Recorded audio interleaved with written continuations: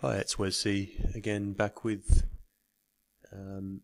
part 12 of my Crag hack playthrough. I've drawn a Hakim opponent this match, which is a bit unusual. I'm not exactly sure what his deck's going to be comprised of, but one thing you can tell straight up is that Earth and Shadow, whatever they're called, don't have any area of effect spells, so stacking up the guys in the bottom row is safe. He probably will be playing a full complement of insect swarms though, so that's worth keeping in mind. Yeah, actually, in that case, the Earthquake doesn't actually play as well against Crag hack as against a lot of other decks, because Crag hack plays 8 cheap flyers, my version anyway, with the 4 vultures and the 4 serpent flyers, but I didn't get a chance to play them this game, which is a bit unfortunate. He got to clear the board.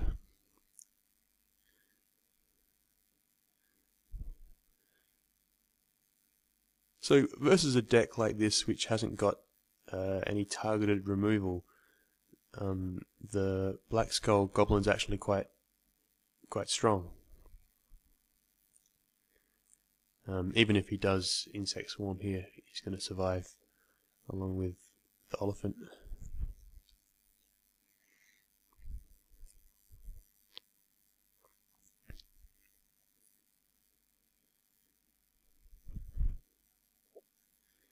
The Gargoyles are very strong against a lot of rush decks, but Crag hack isn't really one of them, because hack runs literally 0 magic creatures.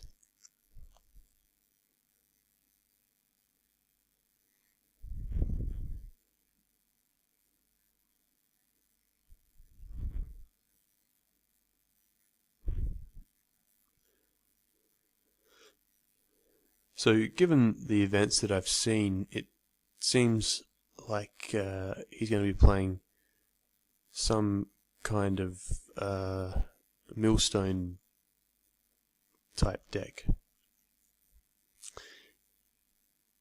Yeah, he's had a good start with multiple insect swarms and earthquake.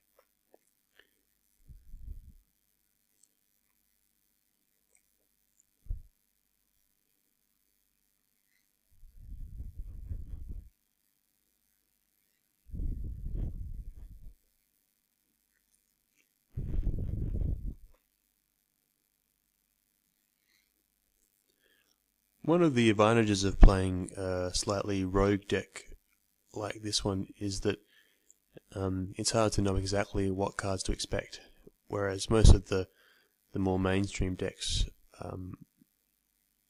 I know their makeup down to almost the last card.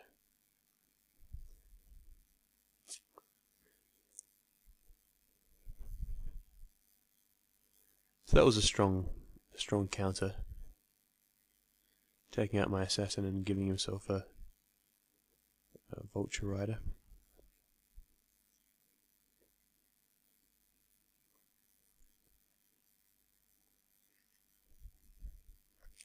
One thing I've done this game is been able to not advance Destiny at all, because I haven't drawn any of the Destiny cards.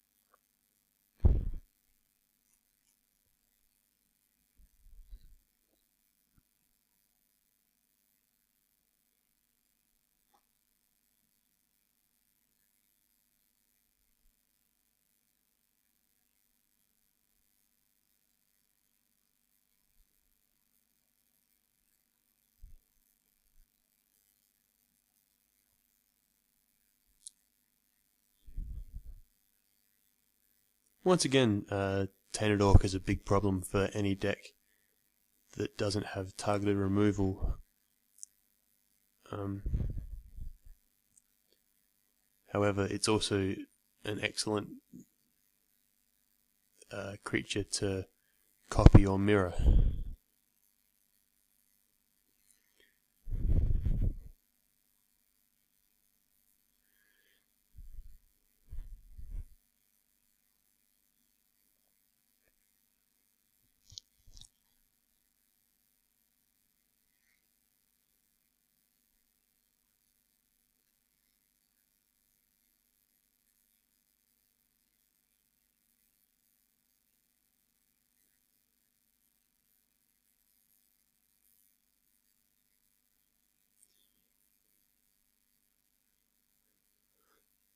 My choice to kill off his creature here might have been a mistake.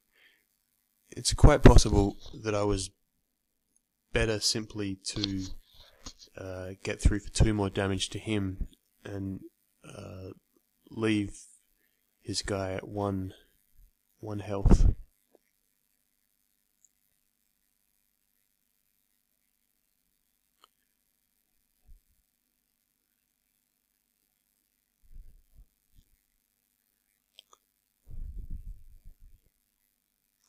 So picking the second Mercenaries here is very lucky, given it lets me push through all of his blockers and get through for the full 8 damage. That was a very fortunate event draw.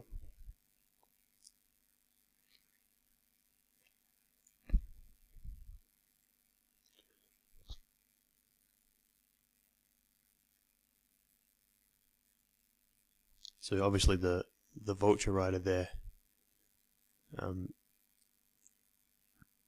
combos very well when I'm milling off most of my library.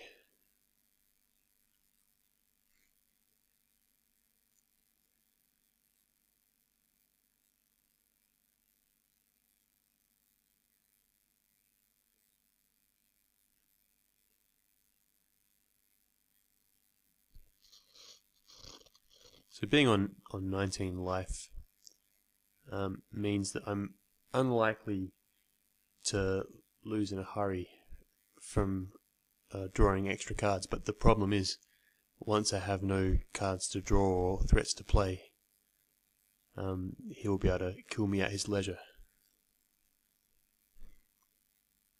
He still needs to get some mass removal fast in order not to die here though.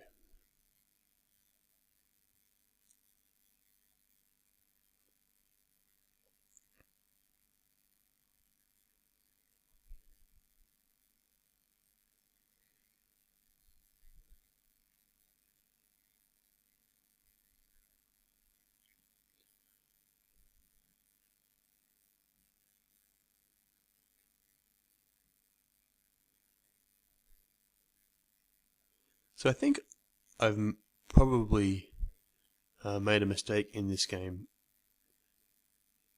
not advancing Destiny up to level 2 earlier, because I actually do have the win here if I could play my Stampede. Unfortunately, I don't have 2 Destiny, so I can't play it. But I can still get him down all the way to 3 life and leave myself Stampede in hand. Although at this point, if he could draw and cast an extra Cosmic Realignment and also clear the board, then I would lose here. So let's hope he doesn't make me discard my hand.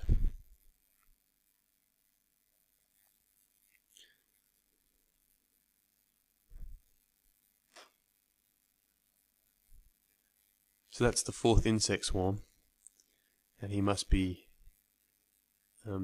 feeling somewhat confident now. Unfortunately, the bad news is that he didn't draw the Cosmic Realignment, so I've got 3 damage in hand. See you for the next episode soon.